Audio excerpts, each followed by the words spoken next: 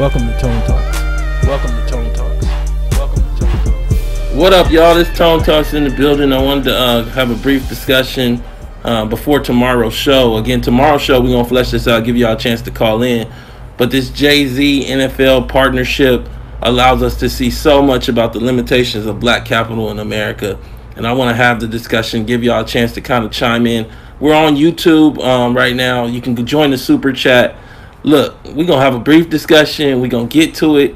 And we're going to talk about how Jay-Z out here taking scraps. Tell everybody that, share this. Tell everybody that we're going to be talking today. Also, I'm using the chat, so I'll be able to look over here and see you guys commenting. Shout out to FFD ADOS. Good morning to you as well. Everybody saying good morning. I had to kind of come to y'all because I wanted to get to y'all before tomorrow's show, because there's certain things I want you to read, such as Jamil Hill has a new story out on the Atlantic, how Jay-Z helped the NFL to banish Colin Kaepernick. In addition, you know, there's certain tweets that were put out by Jamil Hill recently. I want y'all to read that before tomorrow.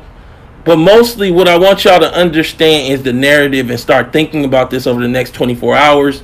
And I want you to be able to call in with good questions, because I believe that this shows the pure limitations of not only Jay-Z's wealth, but also black capital. And I think people are getting lost in the weeds talking about Kaepernick. You know, you had Charlemagne just today supposedly confront Jay-Z, but it was real weak. You know, he kind of walks up, I guess, in this room. It looks like it was a cover job. See, is this the role of Charlemagne? When there's a lot of black politics, an issue, you bring him in and he asks a question. It seems like you're confronting black politics. But when it came time when Jay-Z said, what next? There was no call for Jay-Z to support reparations, a black agenda, or anything like that. It was almost like there was one guy, sound like another reporter, and he kind of weakly said, you know, a challenge, and Jay-Z kind of confronted him. You got to go in there all out, with no regard for whether they care or not, no regard whether you hurt somebody's feelings, but everybody in the room was trying to keep their job. You can listen to the Charlemagne interview. It's on TMZ. It's also on my Twitter. But or question, let me not say an interview, because it seemed like everybody was scared, including Charlemagne, to tell this man what he actually was doing. Because what we start to see unfold when we look at this Jay-Z thing, and I'm pulling up a tweet. So when we look at this unfold, we have a tweet from Jamil Hill. If Colin Kaepernick isn't part of this, I'm not sure how to feel about this.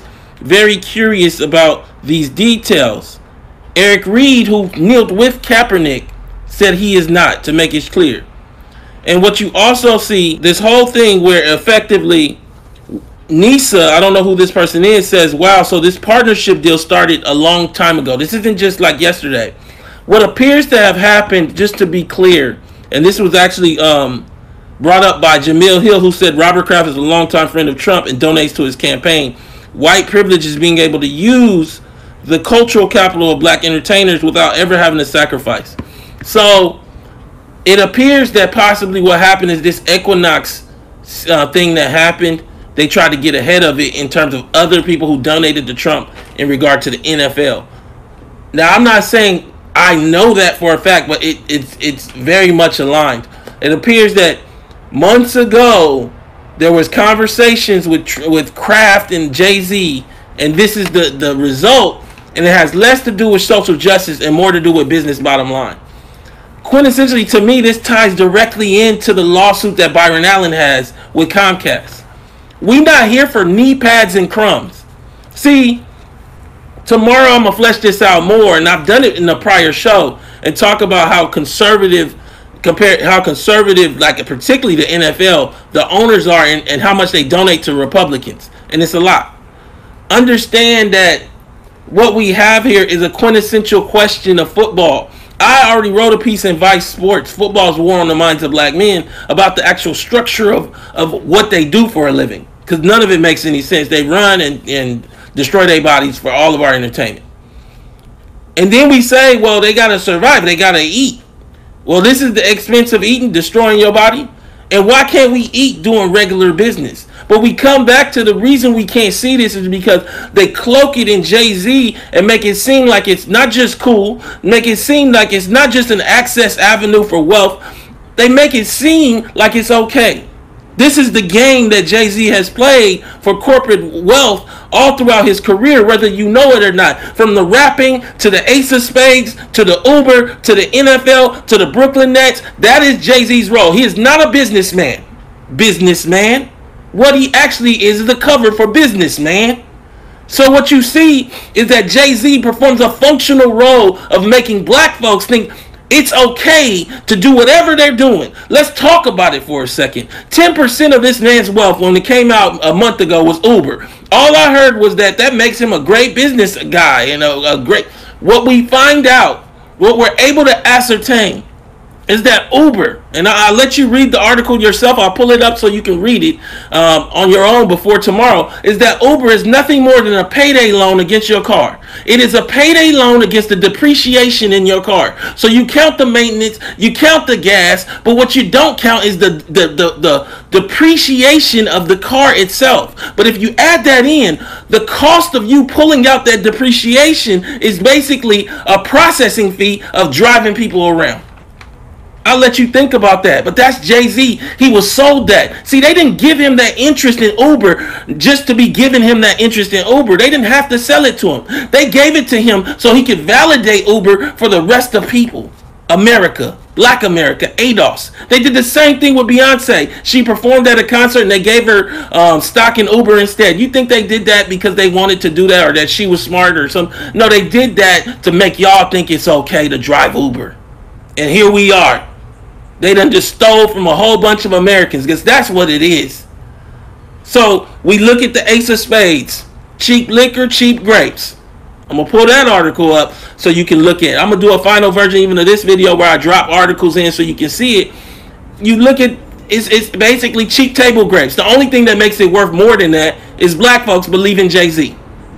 So we have this magical belief in Jay-Z, and that's why black folks are struggling, and that's why black folks don't get what black business should look like versus what it is. What black business should be doing is bringing lawsuits to the Supreme Court, such as Byron Allen Entertainment Studios is doing, that challenge the boundaries of laws that are on the books for the sentence of slaves. Nobody in the room with Jay-Z, with Charlemagne. I don't even know about this night school guy y'all keep bringing up. But nobody in the room knew to tell Jay-Z, well, what you need to do is write a supportive brief for Byron Allen because he's suing over the Charter Comcast lawsuit using slave laws. It would have shut the room down. That's why you don't bring Tone Talks in the room. Because I grabbed the dude by his jacket. Man, y'all don't understand. Like I said, when I met Dre, I don't ask for money. I don't got no weak question. I give you the new Jim Crow and read it to you. I give you Tavis Smiley accountable. If you tell me you don't read and give it to you on disc, ask. Ask what I did. I'm telling you like this.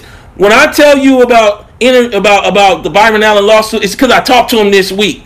It's because the reality is that the NAACP, the Urban League, have decided that they ain't gonna write no briefs. We a month away and they ain't out. Everybody on the take, everybody taking a little money, and the role of everybody is to keep black folks from understanding we don't own nothing and that these people are oppressive. So you have a league built on destroying black bodies. At the same time, black folks don't have no wealth. Ain't nobody said nothing about reparations, but we sitting up laughing with Roger Goodell. None of this makes any sense. Let me see what's in the chat, man. Jay-Z and Bey used to control the masses. Shout out Political Lil. Son of a Panther. They make dollars off of us in the same way predatory YouTube, same way predatory folks do. Mario Hill, ADOS Memphis. Jerry Minia Battle. That's right, Tone. Celebrities are people, not gods. I don't even know if that goes far enough. Understand, both of these people, and Jay-Z and Beyonce, I believe, don't have high school diplomas. Y'all following people that don't have high school diplomas being used by white capital to validate everything from Uber, which I just described, to the NFL, to even the Brooklyn Nets. This isn't just one thing. He did this with Brooklyn Nets. Jay-Z's already got a track record. He sold it to us. We got it in the report. What we get wrong about closing the racial wealth gap. Pull up the report in the section on black celebrity. They had to come up with a whole rule called the Jay-Z rule in terms of NBA ownership, where you can't have 100 owners and then one of them be black, so you can run them around and sit them on the court side and make it look like blacks have ownership. We're not doing that no more. That's what Comcast did with Revolt and Aspire. Them people don't really own no large share of the company. They own enough to be the face people, where they run around and sit down and make it seem like black people own things. See, the problem with not owning it is you don't own the message. See, fundamentally, we come back to Kaepernick. I did an article in the Griot maybe about two or 3 years ago. I did a couple articles. I did another one on Newsmax, and what I said is that Cap may never play football again. I said essentially, Cap, when you kneel, you no longer are like Captain America with the shield. Now you're Cap, the black political figure. You can't sell it no more. See, I think we get confused. Let me say this about what sport is supposed to be in America. What it is not about NFL playing football or basketball. It is, to me, a control mechanism to keep particularly ADOS folks, the poor folks, thinking that we have opportunity. There's a new article that just came out on Bloomberg. You can read it before tomorrow. I'll pull it up in the final version. And what it shows is that essentially you no longer can become rich unless your parents are rich in America. See, that's when I show you Jay-Z from Marcy Projects and he's doing this and he's been around so long, it makes it seem like everybody has a chance. But what this article says is what I've been telling you, that now America has locked up. And even then, that was like some fluke where the Capitol decided to just give him something just to keep the rest of us calm. But they're not even doing that no more. There's no more rap dreams. There's none of that. Understand this. Fundamentally, we are at a pivot point. What this Jay-Z NFL partnership and his response shows is that you have people whose role in capital is not ownership. Their role is basically to create and be a cover. A cover for the fact that they don't plan on sharing any of that capital with us. Now, that's particularly true for all Americans, but for ADOS, we built the country. We've said it before, none of these celebrities have come out in support of a reparations package that black Americans, ADOS Americans, are owed by America. They haven't said anything. But you know how to come out when the NFL needs you.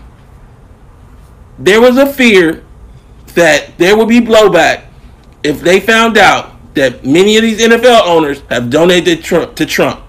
Because they received massive tax cuts. It was in their interest to have Trump in office, whatever they say or don't say in public. The Equinox guy just said it actually. If we found out, what will be the blowback? Well, we found out that Jay-Z is being used as a cover. Let's give that same blowback to the NFL and to Jay-Z. I want to say this. I wanted to come to y'all real briefly. We got almost 1,000 people at this early hour in the chat. It's 9 a.m. on the West Coast. Let's read another one. Portland girl. The mockery of using Jay-Z as some sort of black leader. You right. G&G star. They get richer and we ADOS stay poor.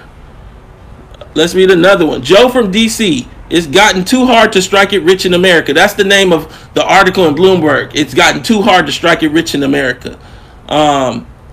Another one is let me read. Poker Princess. Black capital is desperate. Blast Freed. Tell him, Tone, it's all chess. In my zone. Yahoo just released an article called 400-year anniversary of American slavery in America. This is where we're at. ADOS is here now. We got a gate up. What I feel needs to happen now is y'all got to go let the NFL know. Y'all got to let everybody, Jay-Z know, Charlemagne, that we not going for it no more. I still stand by the fact that we need to challenge we have something tangible to do in the next month. NAACP, Urban League, we need briefs. I want to read the briefs. I want to see what they say about this Civil Rights Act of 1866 that was supposed to make sure that descendants of American slavery were able to do business and contracting because they knew white companies and the government controlled by these white people would not do business with black people. Does Jay-Z even know that this rule exists or this law? That's the question that should have been asked in this room. When he said, what's next? That's what he says. Listen to the TMZ video. Somebody in the room needed to say, have you heard about Civil Rights Act 1866? But nobody want to make Jay-Z, the guy that didn't graduate from high school, seem like he not that smart. So everybody in there, all the little girls, you can hear them writing their little pencils and everything else. Tone would have went in. Y'all know that. Bar none. Ho can call me now and I'm going in. I'm saying this to you because I don't care if it's Dre, Jay-Z, Byron Allen, Oprah. We got to be willing to risk it all because we ain't got nothing anyway. I just wanted to come to y'all because what we have right now is everybody not coming to y'all. Everybody talking about Kaepernick. And don't get me wrong, I commend Kaepernick for kneeling. Kaepernick lived a good life, had a great little white family, whatever. Don't get me wrong, I commend Kaepernick for kneeling. Kaepernick sued the NFL and then took a settlement, then pushed it to the end. At the end of the day, Kaepernick is still just trying to play football. What we here for is the reality behind why our black people, why Eric Gardner had to be selling cigarillos instead of owning the liquor store or owning a store without liquor in it in his community, that he don't have to smoke cigarillos in the front. The guy that's in the liquor store should be selling the cigarillos. We built this place. I wanted to have that discussion because I just want y'all to start thinking before tomorrow. Because when you call in, I want y'all to have good questions. This conversation is being had today. Jay-Z got problems today. Tell him he can come over to Dash, but if he come over to Dash, he better read up on Civil Rights Act 1866. This is Tone Talks. I appreciate you guys tuning in. Please go to tonetalks.org to subscribe or donate. Share this video because we're going to be having a discussion that needs to be had all across the internet.